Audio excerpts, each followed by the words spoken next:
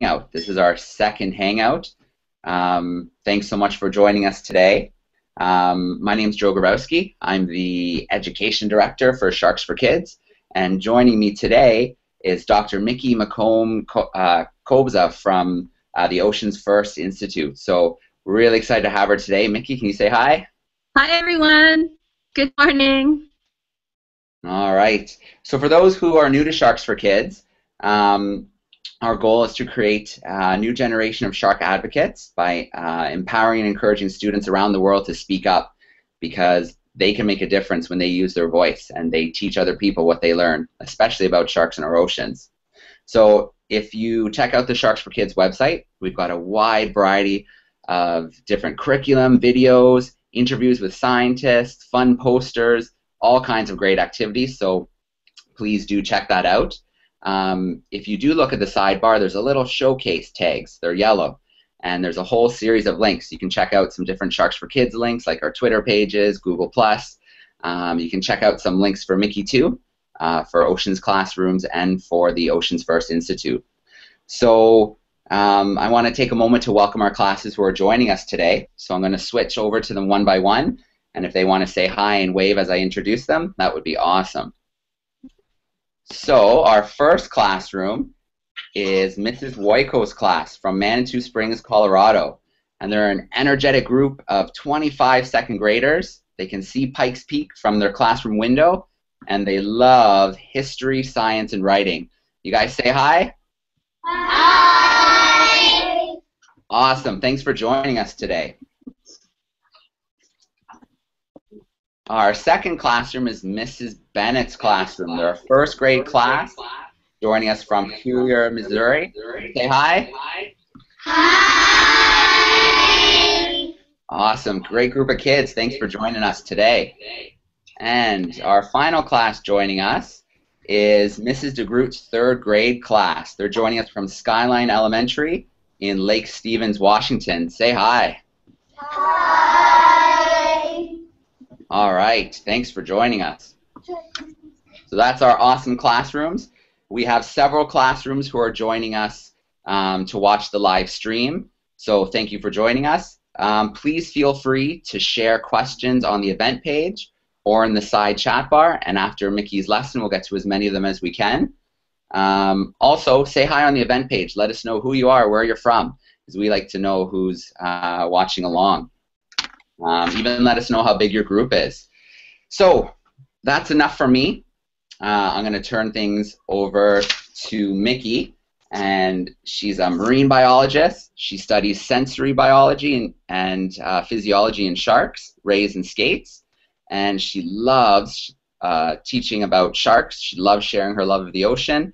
And she's also the executive director of the Ocean First Institute.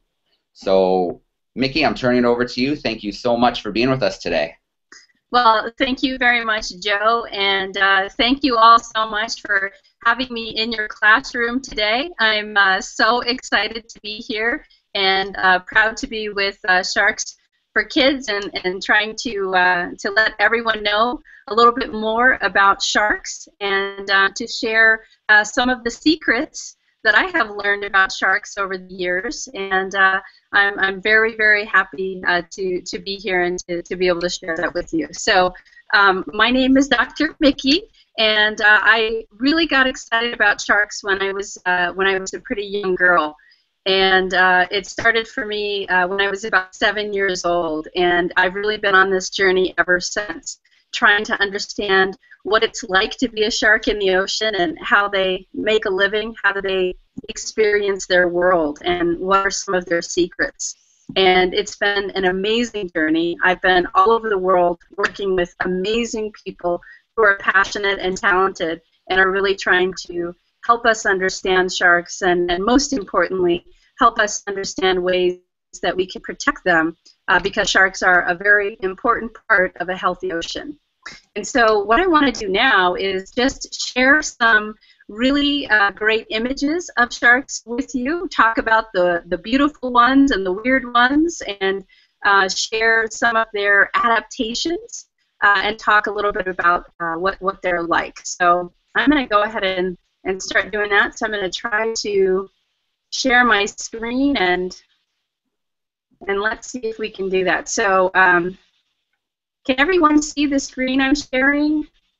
Yep, looks good on my end. Great. Okay, so I actually grew up in Colorado, so a big shout out to those of you in Colorado that can see Pikes Peak. That's pretty amazing.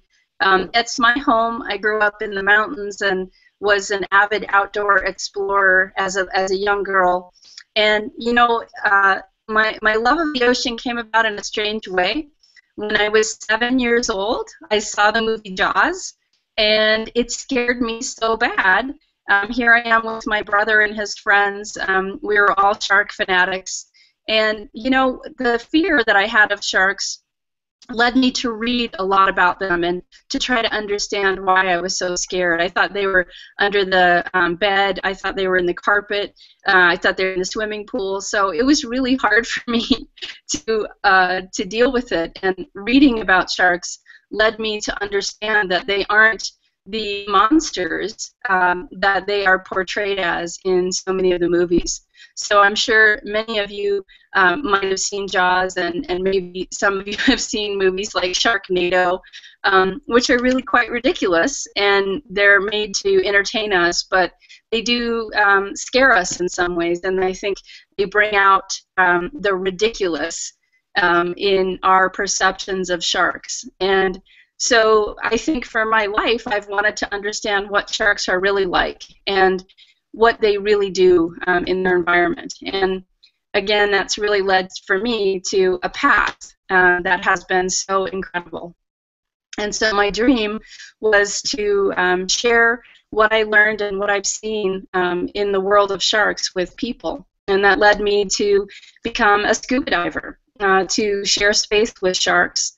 And, you know, the ocean is the last great wilderness on Earth. And when you go scuba diving, you really are in the biggest wilderness that is unexplored on our planet. And there is never a same dive twice. And sharing that space with sharks and introducing sharks and people together was a big passion of mine for a very long time. And I was able to learn more about how sharks behave and what they're like in the water, and to bring people with me to see that sharks weren't the monsters that we thought they were. I was able to go diving with great whites in Africa, and despite the picture and sort of what everyone thinks, the sharks that I saw, the great whites, were afraid of my bubbles. So they were very shy and timid, which was such a surprise to me. So I had a wonderful experience trying to get close and experience sharks for myself. And that love and passion translated into me wanting to learn more, and I ended up going to pursue a research career and wanted to understand sharks through science. And so I spent time as a scientist learning about sharks' hormones and learning about how hormones can change the growth and the life of sharks. And it is something we're still trying to understand. But many of the hormones that you and I have, sharks also have, and they play similar roles. And so the work that I did was trying to understand how some of those hormones work.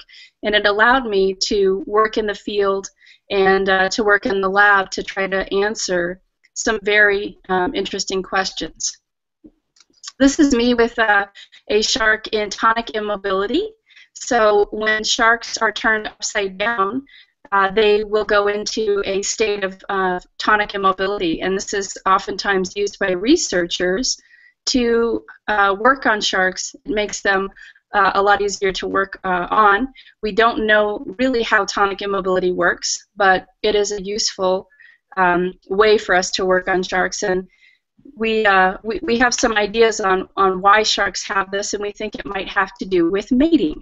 And we're trying to understand that a little more. I'm going to skip on. I spent some time working on freshwater stingrays in the Amazon. There are beautiful stingrays that are all over the Amazon River and into areas of flooded forest, and many of these rays are taken out to be part of aquariums, and many of the ray species are taken out before they can be described by science. And so I was able to spend many months in the Amazon trying to help understand these stingrays and ways to protect them. And then I went to get a PhD at Florida Atlantic University, where I studied sensory biology.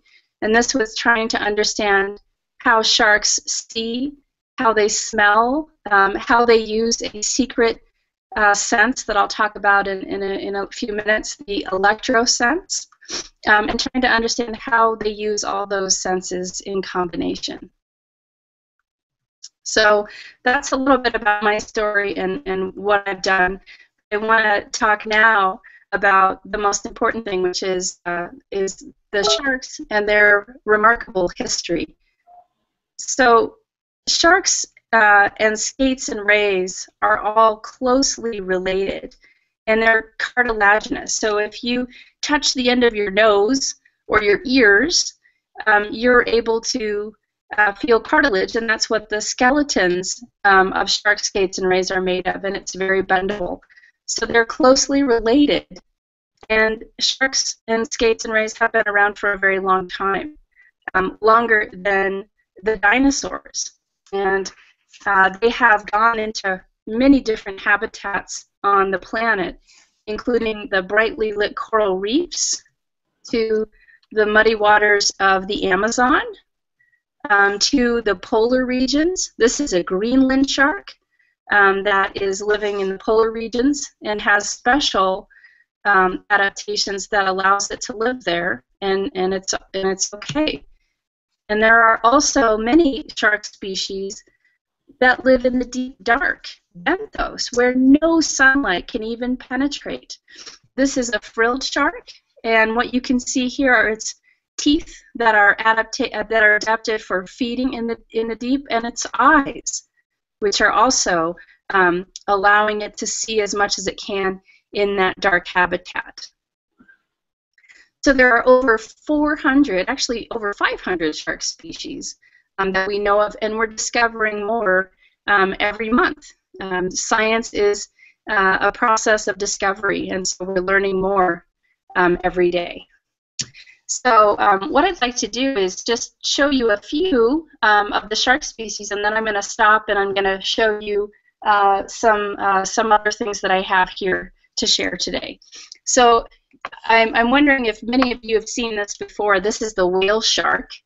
The whale shark is the biggest fish in the ocean. So it's the largest fish. It's a shark. It's not a whale. And it is a filter feeder. So it actually takes plankton out of the water. One of the smallest, almost microscopic organisms is what it feeds on. And it is the largest fish in the ocean.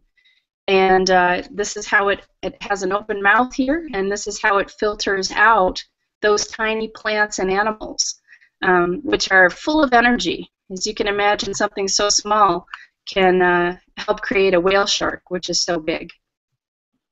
And this picture is really neat. It's boats from the air right here and here, and all over the water are the whale sharks, and there are hundreds of them. So at any given time, whale sharks swim together and feed on big blooms of food. And you can snorkel with whale sharks if you wanted to, and they're harmless. So to go from the biggest to the smallest, this is the dwarf lantern shark. So you can see it can fit in the palm of your hand, and it's a deep sea shark. And it has adaptations that allow it to be successful underwater in the deep. But one of the neatest things is there are glow-in-the-dark sharks. It's incredible. This is a velvet belly lantern shark, and this green under its belly is what is called bioluminescence. This shark glows in the dark, and it does that because it tries to camouflage its body. So that predators won't see it. So it's a strategy the shark uses to hide. and it uses chemicals to create light in the deep, dark ocean. So an amazing adaptation we see in this small shark. So I'm going to stop for 1 second, and I'm going to go back to share some other things with you. So can everyone hear me okay, and are we doing okay? At the classes, I have them on mute, but if you want to give a thumbs up, the students, so we can see okay. Okay, great. Looks good. So I want to shift gears for just 1 second. I'd like to show you, so remember, one of the neat things is when you think about the dinosaurs, you know, you really think about something that's very, very old. But you know what, when we think about the sharks, you know, in truth, they are older than dinosaurs, and they do have amazing adaptations that have allowed them to be very successful. And so one of the things that I'd like to show you that's very important for a shark are its teeth. So this is the jaw of a sandbar shark, and what I want you to see up close here are its teeth and the shape of the tooth. So the tooth can tell us a lot about what sharks are eating and how they make a living. And so this particular shark has very pointed teeth, and it uses those to catch things like fish. And if I flip the jaw over, what I want you to be able to see is there's almost like a conveyor belt of teeth. So as you lose teeth, you'll get one more set of adult teeth. But sharks keep getting teeth. And it's important because sharks don't have hands. They need to be able to pull food into their mouth and keep it. And so here we have this conveyor belt of teeth. And that allows sharks to always have a really nice set of sharp teeth which they can feed. So that's one type of tooth, but I want to share with you another kind. So take a look at this.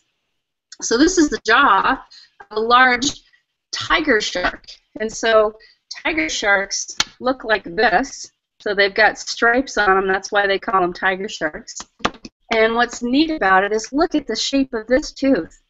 Look at that. So it's very, very different. And that gives us clues that the shark is eating something, and it's got a very special shape. And the tiger shark, its favorite food, I would ask you if you know what it is, but I'm gonna actually show you right now. This is called almost like a can opener tooth. The other one that I showed you is like a needle, and this one, this is why. Whoops, let me hold that up like this. That's why this tiger shark's favorite food are turtles. They use that tooth to be able to cut open the shells, and so that's that special adaptation we see in their teeth. And then I'd like to show you just one more. This tiny jaw right here is from a zebra shark, and it's got kind of flat teeth, like a mallet or a hammer. And the main reason why is it's food. These sharks like to eat things like this, like crabs, and so that allows them to really crack those open. And again, it's a big way. It's a way for us to understand what these sharks are eating. All right, everybody, hold on to your seatbelts. Here's a really big tooth. Check this out. So does anyone have any idea what shark this might have come from? I bet a lot of you know. I'm going to switch over to a class. Okay. Let them take a guess. I'm going to go to Mrs. DeGroot's class. Okay. Can you hear me? Does anybody know? So Logan, take a guess. Great white. It's a cousin, a very closely related species to the great white. We don't see them anymore, but I just bet you someone knows what it is. Isaiah, take a guess. Megalodon. Yes, that's great. Yes, perfect. This is Carcharodon megalodon. So Carcharodon megalodon looks like this. This is incredible. This is a great white shark, and that's the megalodon. So the megalodon was thought to reach lengths of 60 feet, as big as a school bus, and had a jaw full of teeth this big. So you can see how big that is. And we think that megalodons were eating whales.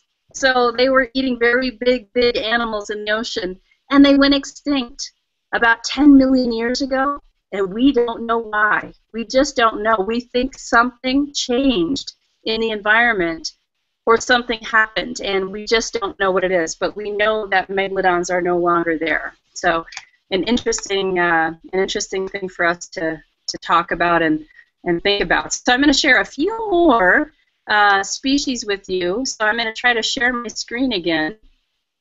Here I go. Let's see. Okay. Here we go. So how many of you, I wonder, have seen this shark before? This one is called the goblin shark. So the goblin shark is a very strange shark head shape. It's got a very long nose, which is also called a rostrum.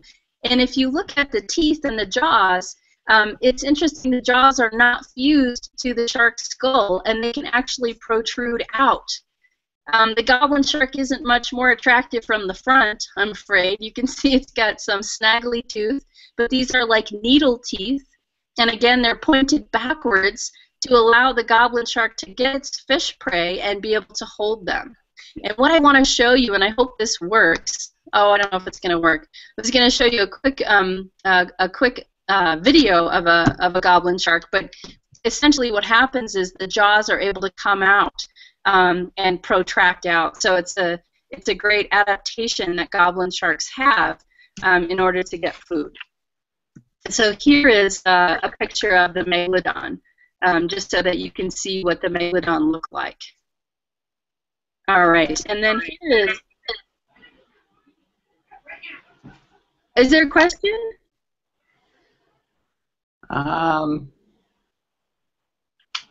Don't see any hands. Oh, okay, no problem. So the mako shark is another shark I'd like to talk briefly about. It is closely related to the great white, but it's got a very special adaptation. It has eyes that are superheated. Its eyes are very important because it chases fast-moving prey, and its eyes are actually heated so that they work as fast as they can, even in cold water. So it's a special adaptation we see to help mako sharks see very well. This is another. This is a pelagic shark. So this is a shark that spends most of its time out in the open ocean. It's called the blue shark. It's very much a torpedo-shaped, also called hydrodynamic shape, and we see blue sharks all over the globe. This is another pelagic shark. It's called the oceanic whitetip. This shark is oftentimes found at Navy disasters. It has good hearing, and it has white tips, and oftentimes people remember seeing them because of that color, and they're very easy to see and remember.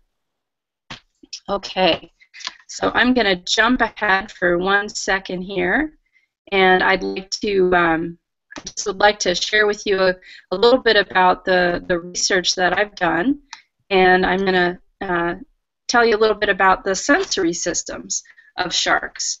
And so sharks have all of the same sensory systems that you and I do. So sharks have a lateral line that allows them to detect vibrations and movement in the water, just like a regular fish. This is a snook, so you can see that line going down the body. So fish like this are called bony fish. They have that line, and sharks have it too. But what about ears? Can sharks hear? Do sharks have ears? Well, that's a great question, and in fact they do. They have holes slightly set back from their eyes, and they have bones very similar to our bones in our ears. And sound travels faster in water, so sharks can hear, and they can hear very well. But what about their sense of taste? Don't sharks eat garbage cans and things like that, and license plates? Well, you know what? We really don't know much about the sense of taste in sharks. We know they have taste buds all around their mouths, but we don't really know how well they taste, so it's something somebody could learn more about. We know they have a very good sense of smell. but no better than other fish, so they're not the super smellers that everyone thinks that they are. They can smell blood in the water, which is coming from wounded prey. That's similar to you and me smelling cookies, fresh baked cookies if I brought them into the room. It works in a very similar way, and that's how that works. So sharks have, they're not called nostrils, they're called nares, and that's the way that they are able to smell. Studies have shown that they react more to fish blood than they do human blood, and that's because humans aren't typically in the water with sharks that often. And then the last thing I'd like to mention is the visual system. So sharks do have the ability to see and see very well.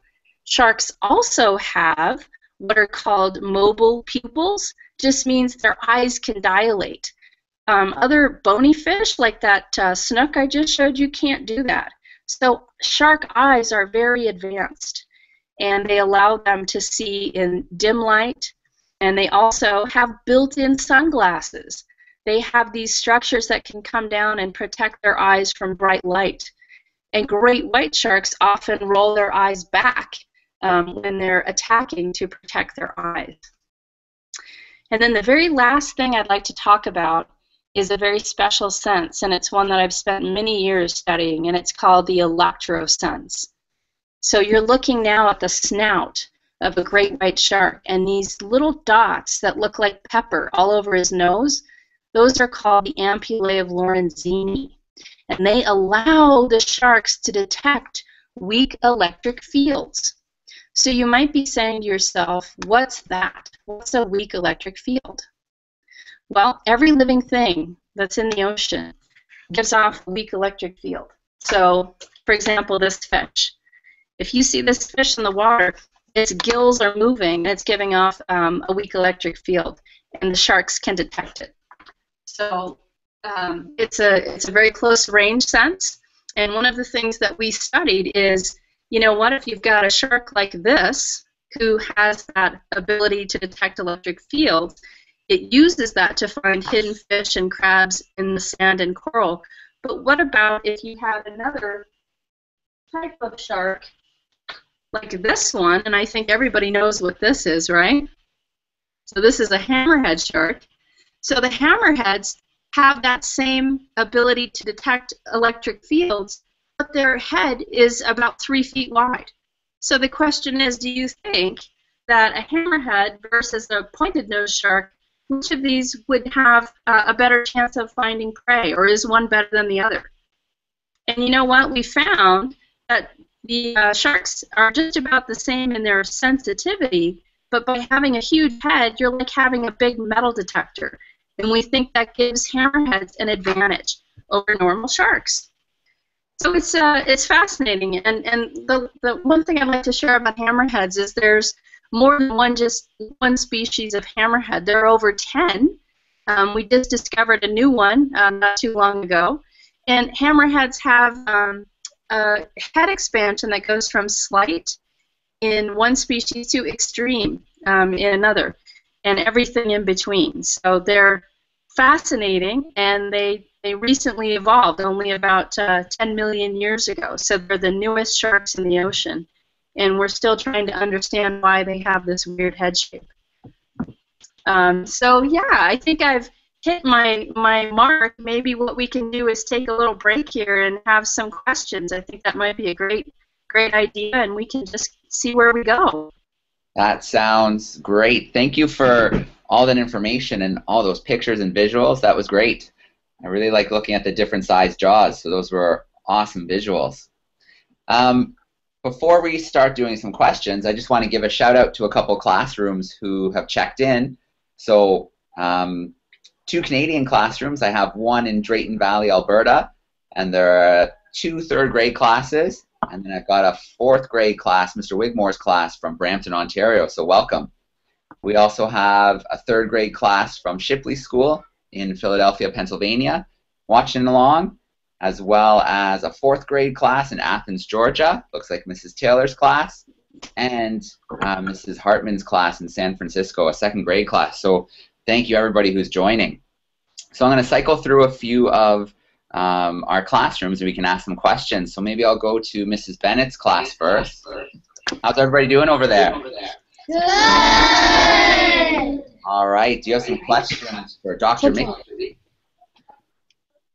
Okay. Why do hammerhead sharks have eyes on each side of their head? That is a great question. So if you look at this hammerhead, you can see its eyes are on the stone. And so one of the questions that I had about hammerheads is, what do they see? Can they even see straight ahead when they're swimming through the water? And you know what I found out? I found out that they can see straight ahead. And the main reason why is their eyes are actually on the ends and pointed slightly forward. And so we think that hammerheads having their eyes on the end of the hammer have a bit of an advantage in having depth perception. So that just means when you look at your finger in front of your head, you see it moving away and to you. And that's what hammerheads have too. They have depth perception because their eyes are set so far apart. Thank you for helping me with my answer. Sure, you're welcome. Do we have another question? Alex.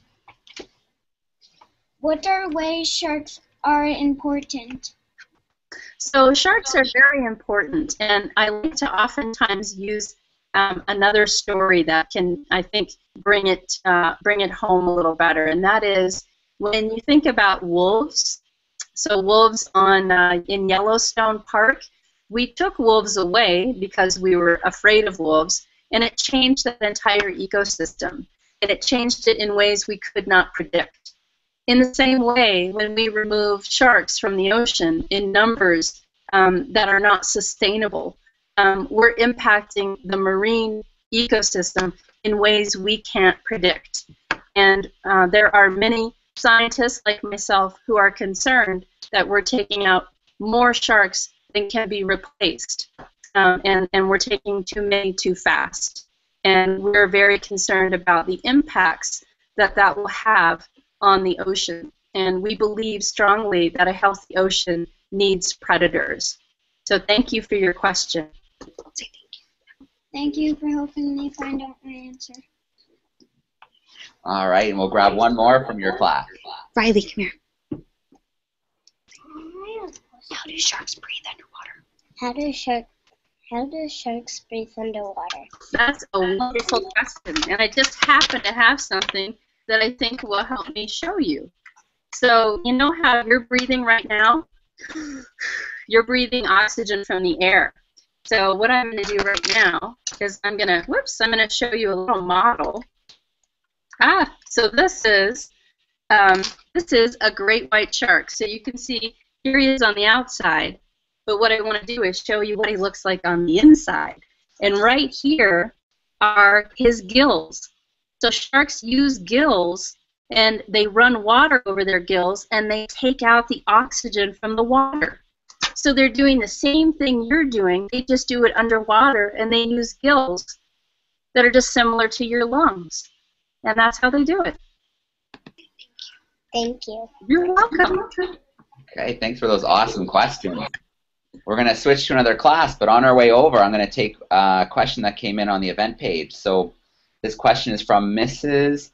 Hartman's second grade class in San Francisco, and they're wondering, why do humans kill sharks? You know, that's a fascinating question, and it's one that's been happening for a very long time.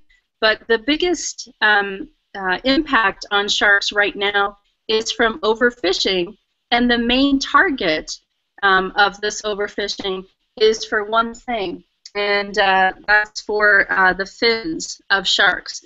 And so there is a big demand in the world for the fins of sharks.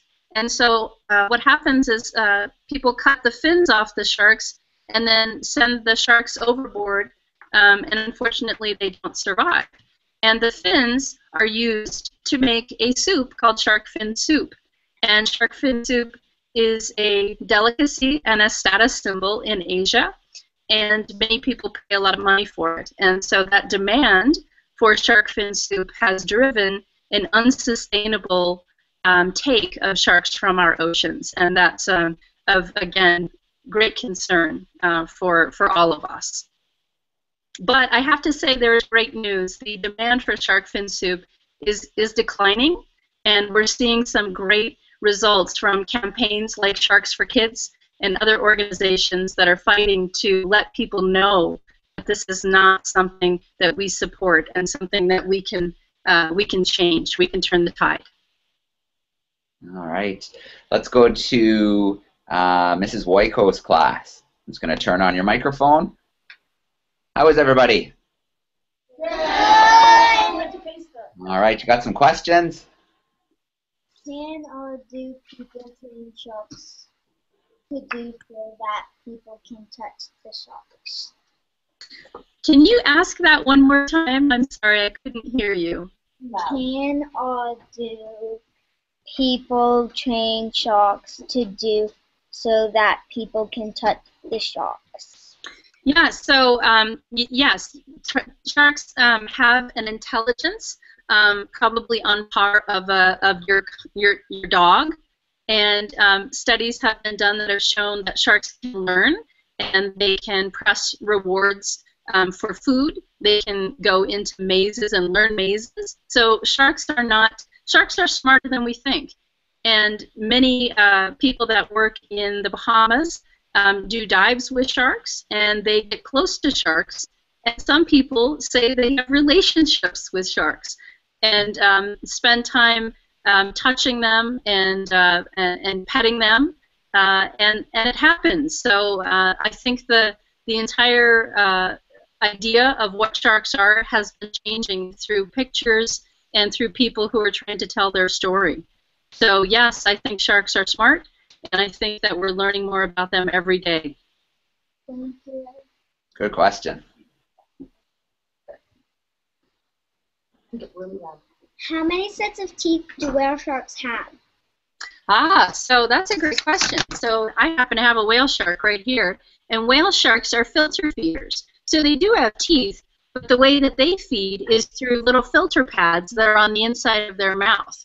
And so they are like a big spaghetti sieve. They're sieving out all of the little plankton, little microscopic organisms, and they're feeding on those. Those are high energy packets, and they sustain a body that's as big as a bus. And so they don't have teeth like we think of with our sandbar shark. They've got something very different, and they use those filter pads to feed. Thank you for helping me with my question. Of course, thank you.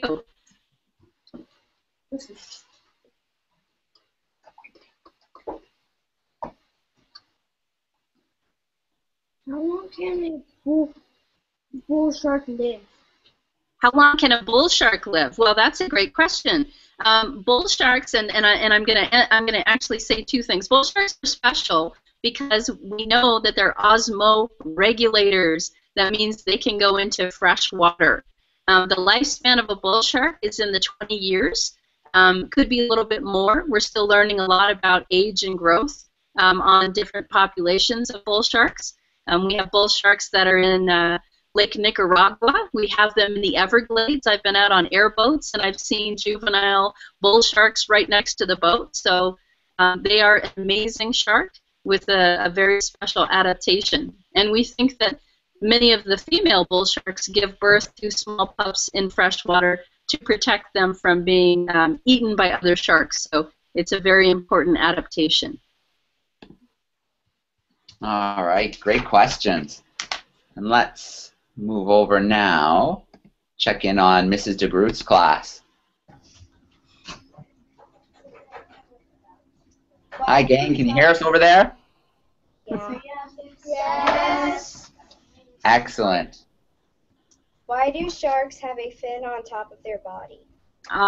Okay. So question is, why do sharks have a fin on top? So if you think about it, if you look at this, we almost have a triangle here. And so what happens is the fins help with pitch and yaw and roll. So when a shark is swimming through the water, it's using its tail to propel itself, and it's using its dorsal fin and its other fins that it has to swim through the water. And so it uses that to balance out so it doesn't pitch and yaw. So that's why they have them. And you know what's interesting too, just as a little aside, not every single shark has to continually swim to stay alive. And there are many different species of shark that can pump water over their gills, and it allows them to rest on the bottom. And one of those is the white-tip shark. And you can see the white-tip shark here. So they can actually use their pectoral fins and rest on the bottom, which is really really neat to see. You can see them in caves sleeping. Thank you. Okay, Brooklyn, hurry up, let's go. Why do sharks have so many adaptations? Ah, that's fantastic. That's why I love studying them. It's because they've had a long time to interact and go through the process of natural selection. They respond to their environments. And as I mentioned before, they have found themselves in almost every aquatic environment on the planet.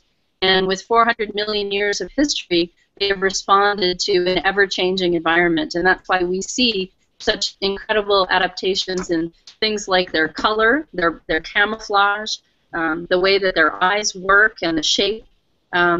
They're a really incredible group to study because of their adaptations. It keeps us guessing and learning. It's wonderful. That's a great question. Thank you. Thank you. Can sharks swim but get tired? That's a good question. You know, again, some sharks don't have to continually swim, but many of them do. And we're just trying to understand now how they do it. How do they go to sleep? We're trying to understand how they shut down parts of their brain. I don't know that they get tired. I think that that's part of the process of being a shark. And we know they use their vertebral column to swim, and they're probably able to shut off parts of their brain while they're swimming so that they can sleep. So a lot of mysteries, and we're still discovering things every day about them. So that's a great question. Okay, good question. I'm going to take a look at a few questions we have that have just come in on the event page, and then maybe we can swing back to the classrooms for another question or two. First, I want to say I'm excited. There's a lot of Canadian classes who have joined in today. So I'm actually located in Guelph, Ontario. So the Brampton class is really close by, and there's a 4-5 Mr. Wilson's class in Alliston, Ontario. That's not too far away. We've got a 4th grade class in Edmonton. But the question I have for right now is from Mrs. Jones' kindergarten class. They're in Newfoundland, Pennsylvania, and they're wondering, can sharks blink?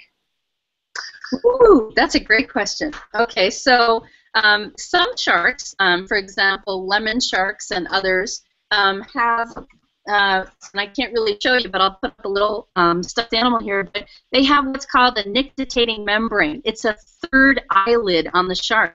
And so if you go close to the shark's eye and you touch the skin, you'll see a little eyelid come out, and it covers the eye.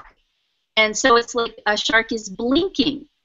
Not all sharks have nictitating membranes, but some of them do, and they use that to protect their eye. Because, again, remember, sharks have to eat with their mouths, and they eat things that can try to fight back, things like seals and crabs, and they want to protect their eyes. They're very important.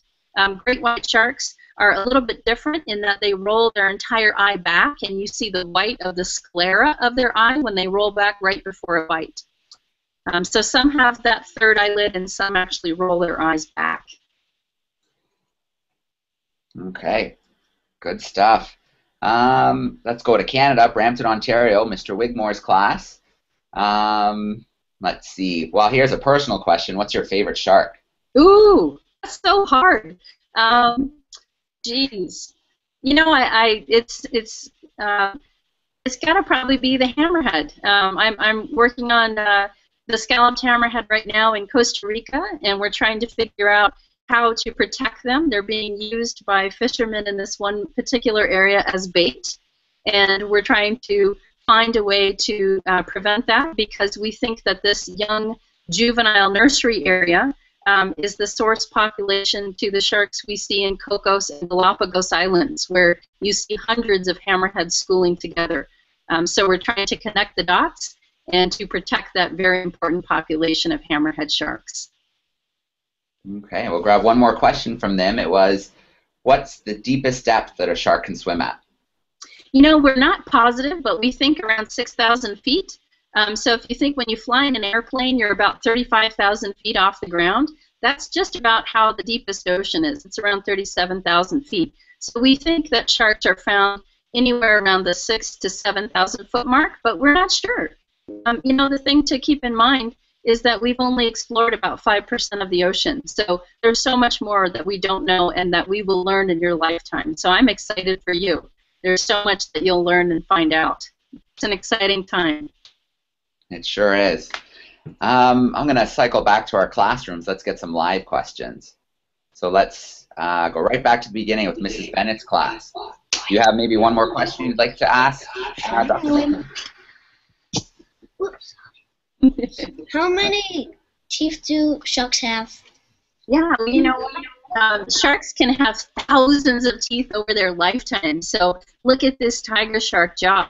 And when I flip it over, if you can see closely, I'll get real super close here, you can see there's many more teeth behind that one. And so as these teeth are shed and fall out, the shark has more. So it can be thousands of teeth in a lifetime. And shark teeth fossilize pretty well, and that's why we're able to find things like this that let us know a little bit about the history and the past of sharks. And again, the shape of the tooth can tell us so much about what they eat and how they make a living. Thank you. That's great. Thank you for answering my question. Okay, and just before we go in between, you showed the megalodon tooth again. We actually have a question from the 4-5 class in Alliston, Ontario. They're wondering, if the megalodon's extinct, how do we know what they look like? You know, that's a great question, and really it's through a reconstruction of their teeth, which is the one thing that fossilizes well. If we're lucky, sometimes we'll actually find an entire skeleton of a shark, but it's very rare. Simply because of the fact that they're made of cartilage. So again, sharks have you know, bones that you can see, but they're skeletons, but they're cartilaginous skeletons. And so when we recreate what we think megalodons look like, we do it based on what we see in extant or a live species. And so when I look at a tooth, let me show you here, of a Let me show you. Sorry, Mikki, just to stop you for a moment. Oh, no, your picture's back. Never mind. Great, that's a great white tooth of a live great white, and it's very similar to what we see with megalodon, and that's how we can reconstruct what some of these species look like. It's a fantastic question. Okay, let's go back to Mrs. Woiko's class. You have another question for Mikki? What is the fastest shark in the world? You know, one of the fastest sharks that we know is the mako shark. And you know, do we have time to watch a really quick video? Sure. Yeah, absolutely. The video would come through. Let me see. It should. Okay, let me share, and I'm going to pull this up real quick here. Let me see if I can get this. Let me just get this real quick. Hold on.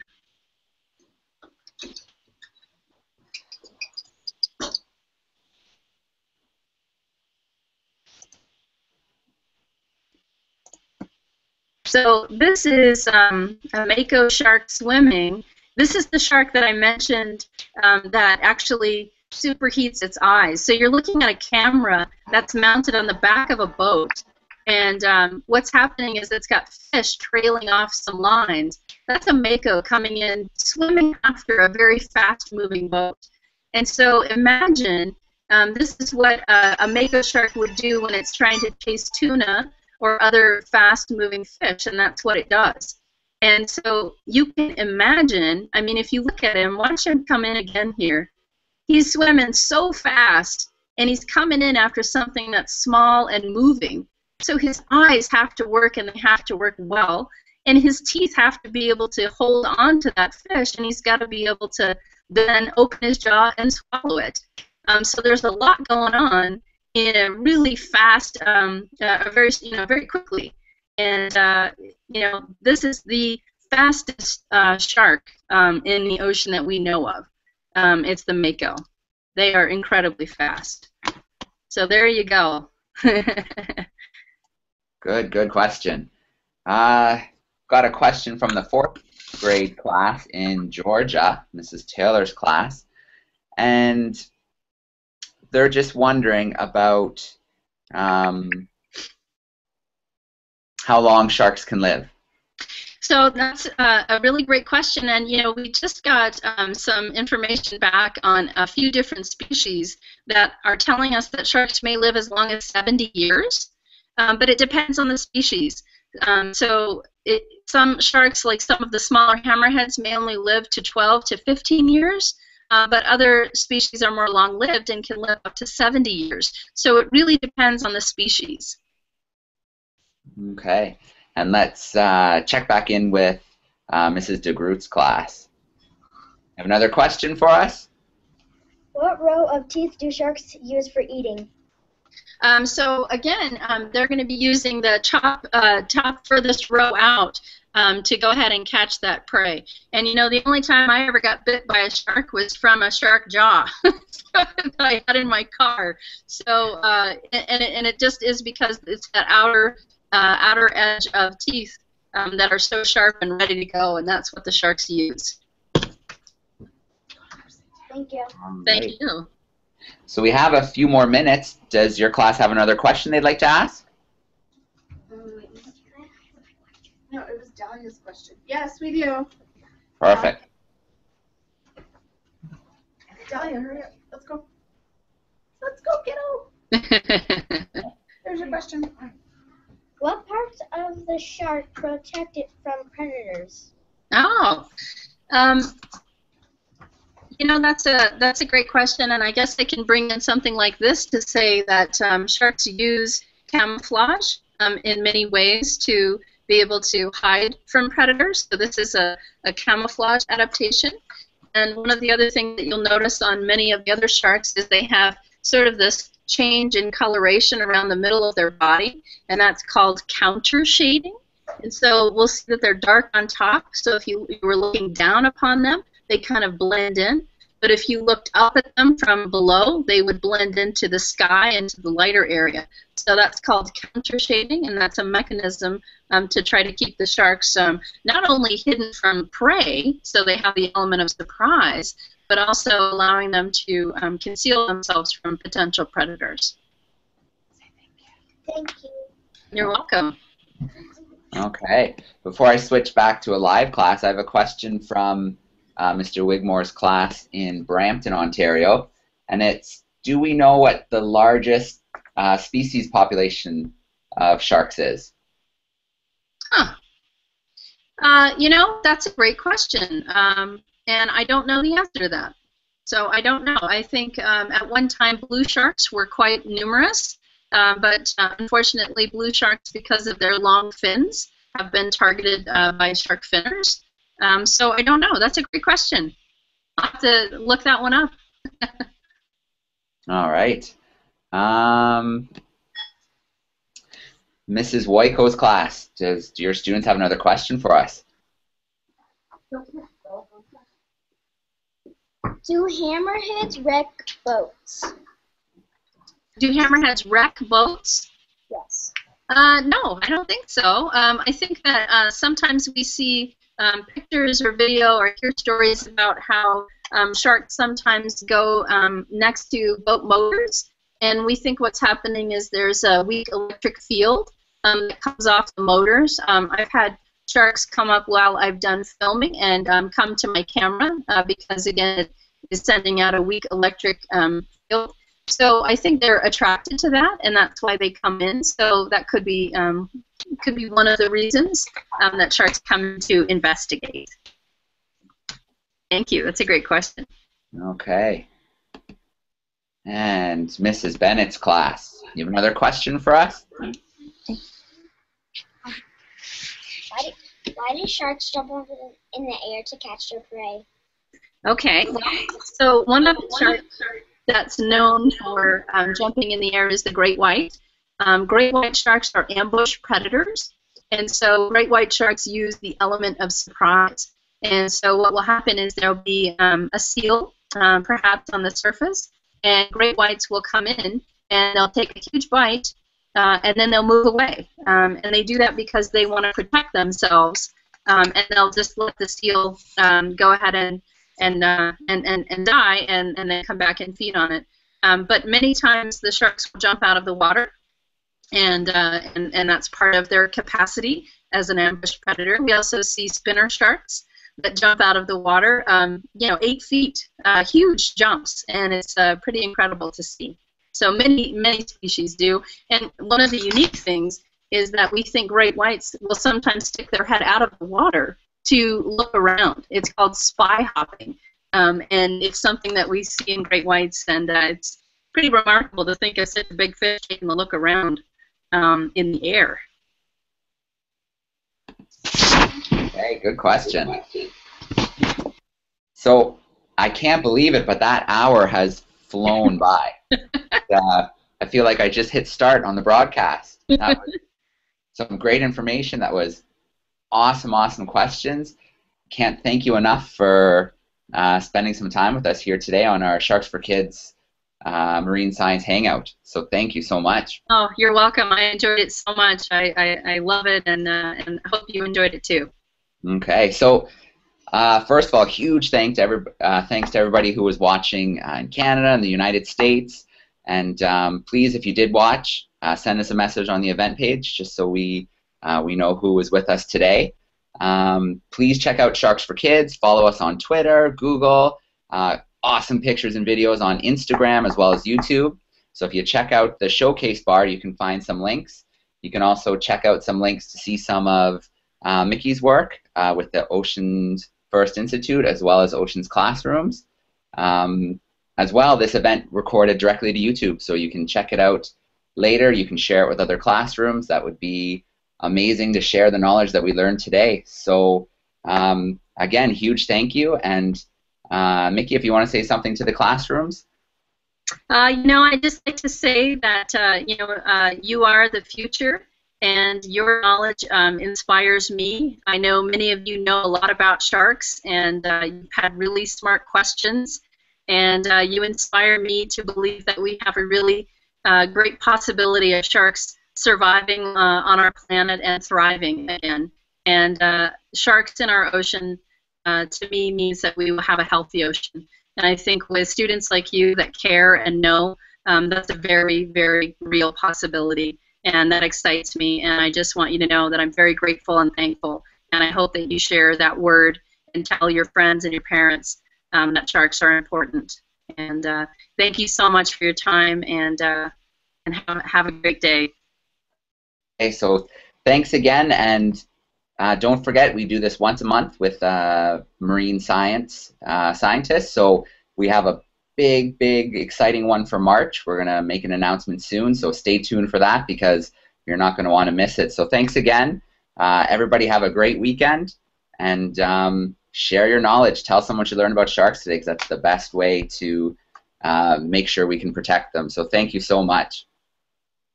All right, thank you, everyone. Have a great one.